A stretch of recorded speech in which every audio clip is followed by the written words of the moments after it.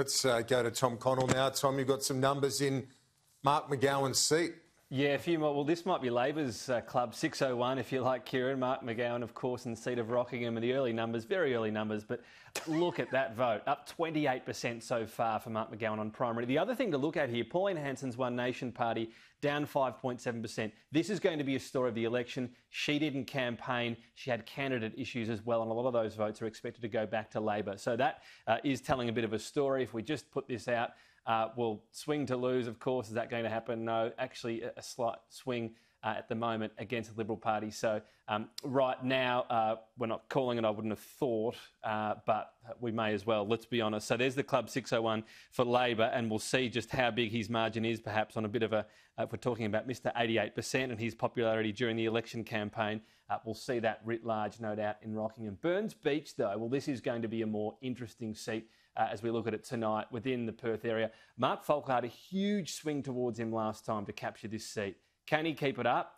Very small amount of the vote in. Well, so far, a very strong showing, up nearly 20%. You can see his primary vote puts him, well north of 50%, about 65%. 5.4% is how much he's going to lose. The current swing is an astonishing 21.37. So, look, we might have to look into what's happening in the booths there, considering how those numbers are. It is still saying too early, given just the very, very small numbers that are in there so far, but certainly starting well. As I said, he had a huge swing towards him last time, Mark Folkard. About 14% are in that area, so he needs to somehow try to keep that up. The Pilbara, though, is another really interesting seat. This is a seat that Labor did win last time with huge help from the mining lobby campaigning against the then Nationals leader. So it is not necessarily going to be an easy night for Kevin Michel here.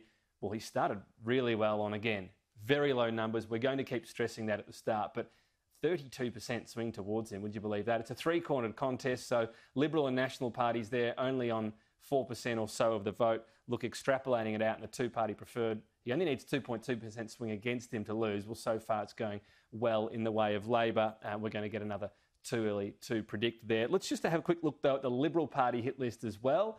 I know some of these might seem ambitious. Albany, though, down in the south, that's where Labor have a candidate they're losing, so perhaps a chance.